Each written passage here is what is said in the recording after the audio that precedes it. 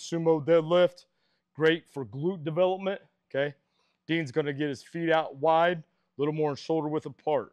You're turning your toes out on this. You can see he has his toes turned out, okay, to get more glute activation.